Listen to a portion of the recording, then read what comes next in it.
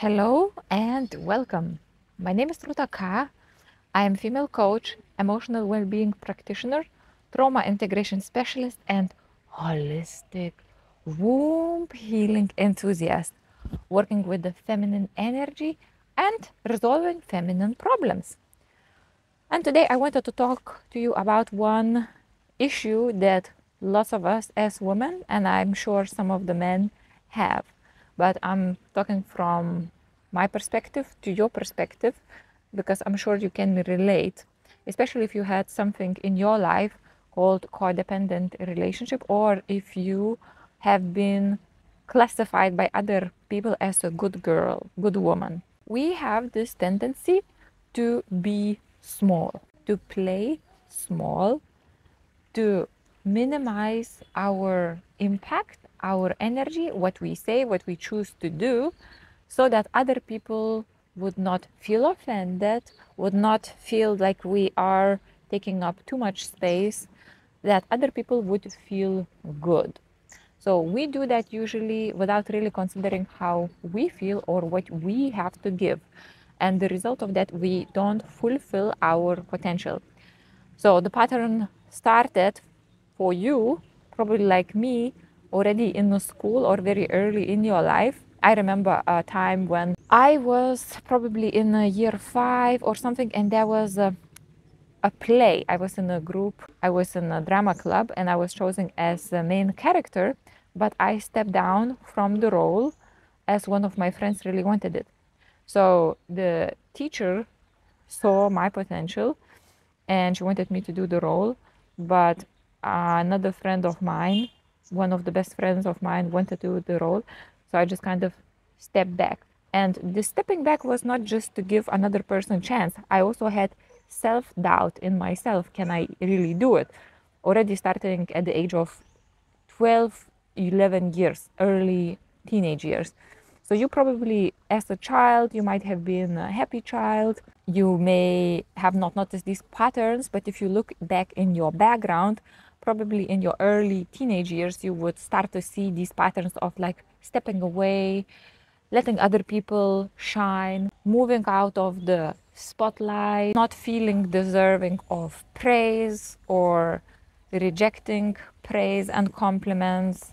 I remember I was feeling uncomfortable when people were saying good things about me, like at teachers. I was almost in that complex mode where I felt like, oh no, no, please don't say that my essay was the best. And it was a genuine feeling that I am somehow, I guess, not good enough and not deserving all of that praise. So back then, I didn't really see that as a problem. Of course, neither you would have known that this is some sort of pattern from the childhood and probably something where there is connection to either low self-esteem or self-worth issue. As this pattern goes on in your later adult life, what will start to happen, you will start to miss opportunities, or you will delay your blossoming years. You will delay your fulfillment. As you will be stepping aside from these opportunities, you will start to notice that you are delaying when you're gonna start your life, when you're gonna have your chance, or you're gonna start noticing, oh my God, I feel unfulfilled. I feel like something is missing. I feel that I don't really take the place in the world that I am supposed to take.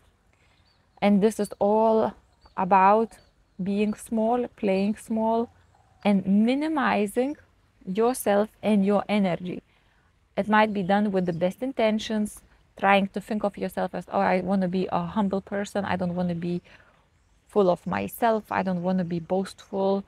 And that might be also connected with some religious perspectives where humbleness is perceived as a good quality. However, there is a negative and positive humbleness. Negative humbleness when you always minimize yourself. Positive humbleness when you understand that you do powerful things as a human being, as any other person or human being can do things just as you do, powerful and even more powerful. You're not taking the credit completely for yourself, You understand that you have a group of invisible guidance working with you, and understand that the results of what you have achieved is completed not just by you, but by forces around you. So that's the positive humble, where you don't have this grandiose complex or grandeur view of yourself. How to start to feel your power is to starting to connect with your energy body. If you sit still for a moment, close your eyes, take a breath in, take a breath out, and start to feel energy settling around you. Now start to feel, you can start from your feet all the way up your body, all the way up. Feel how this energy stream is coming from up, from above your head. So where your energy doesn't just start where your body is. Your energy kind of extends all the way up. You extend from the energy body. And this energy also can plug in and project all the way further to the center of the earth, even beyond. It's basically, you can look at this as infinite continuum. But for the purpose of this exercise, you don't necessarily need to imagine infinite, but just imagine this column of your energy is extending up, up, up, up, up, and feel it. So once you connect with that energy, you're gonna start feeling that, oh, I'm not just this height. I'm actually much, much higher energetically. And that will give you this sense of power. You should start to feel something in your spine. And then you'll start to feel bigger. Why this exercise is very good? Because when you feel small, you also physically tend to shrink. I do that. I did that for ages. And even like a few years ago, even now, I sometimes notice myself the habit of kind of like a hunching back. And then the minute I lean back, I immediately feel more confident, bigger, taller, in a positive sense, and more powerful. I think that's not only connected with the body language and perceived qualities of the body language. I think body language is direct expression of your energetic state. So what happens when you straighten your spine and when you stand tall? You have your spinal cord, this column where you get your pranic energy coming through, align, and then you get more energy from your higher self, from your spiritual self, from another dimensional places for you. And like that, you actually start to get more downloads and you start to get more energy dripping through.